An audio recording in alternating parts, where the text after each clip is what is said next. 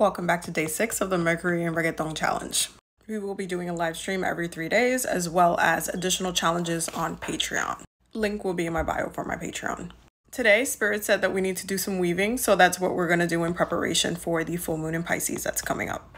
If you're asking me, Abby, weaving? Then I'm going to say yes, weaving, but it's going to be in a different way than what you think it is. We're going to be doing some spiritual weaving today, which is a method of warding that is visually specific for those who need help when it comes to visualizing their wards.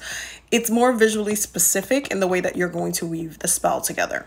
This is also a very simple process to do, and it is up to you whether you want to just weave your bed or you want to weave your home. Though I recommend starting with your bed, not only because the full moon in Pisces is approaching and that focuses on dream work, but also because if you're new into doing this work and warding, it might take a little bit more energy to ward your entire home.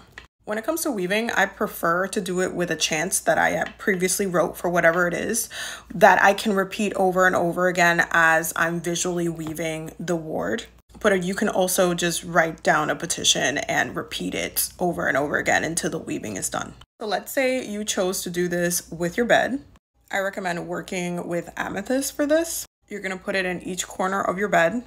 If you only have one, that is fine. You can also add clear quartz if you don't have amethyst, or you can work with clear quartz and amethyst, because clear quartz is a crystal that you can basically tell to adapt amethyst properties without it being an amethyst crystal. Due to the fact that clear quartz can take on any spiritual property of any crystal without you having that physical crystal, because it is an amplifier. As far as the chant that you're going to say, you're going to want to write down exactly what you want when it comes to what you're weaving over your bed. Ultimately, this is a protective ward, so it is meant to be protective. So you can add things in your chant or in your petition that you're going to be repeating over and over again until the weaving is complete. You can add things such as no ill intention can get to me while I'm dreaming. Nobody can trespass. Nobody can enter that I do not give consent to. I am protected in my dreams. This is a really great time to weave some really intentful things into your dreams. Like, I have creative ideas are flowing through me through my dreams.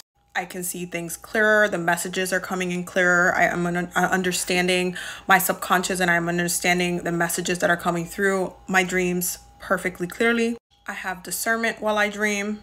If you want to weave in future possibilities, you can. Like, I can see the future clearly. I can see a glimpse ahead, something that's meant to be a warning or a caution or something helpful. Like, you can literally weave in whatever it is that you're going to want to be supportive while you dream. The next couple of days are going to be very, very important, especially with Mercury retrograde, to be productive when it comes to your head working. And this is a very dreamy like state of head work that we're going to be doing. Once you have your chant together, whatever that may look like, you're going to be repeating it over and over again. So once you have the crystals in all 4 corners of the bed, you're going to take it, whether you wrote it down or you memorized it, whatever it is, you're going to be saying it over and over and over again, but you're going to be visualizing each corner where the crystals are, weaving, like, think of it like a ginormous, those big ass yarn that people make, like these big ass yarn blankets, and the yarn is like this thick and stuff like that. I want you to think of it like that, like it's really, really big. And as you're weaving it, as you're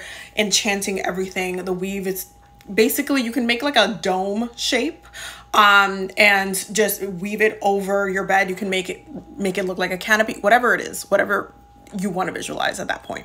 Once it is done, it's sealed in. You don't have to change it till after the full moon. And you can, during the time that you're going to be spending sleeping, this is going to be a little bit more intentful. Obviously, this is a really great time to do some prophetic dreaming if you wanted to. This is also a really great time to do ancestor work. This is a great time if you wanted to channel some past lives. This is a really great time to do a lot of different things, especially because you're already protected and you weaved into your protective dome what you will and will not allow to come in. So keep that in mind. The next couple of challenges are meant to help you grow spiritually within your spiritual practice. So we're going to be doing things that are a little bit challenging so that hopefully you can have some really amazing prophetic dreams, but also so you can deepen your practice as well. So no, we're not just doing basic warding over here. We are going to be intentfully weaving some things into the ward so that you have a safe space to do the spiritual work that you need to do within your subconscious mind, within the dream world. I will see you loves in tomorrow's challenge.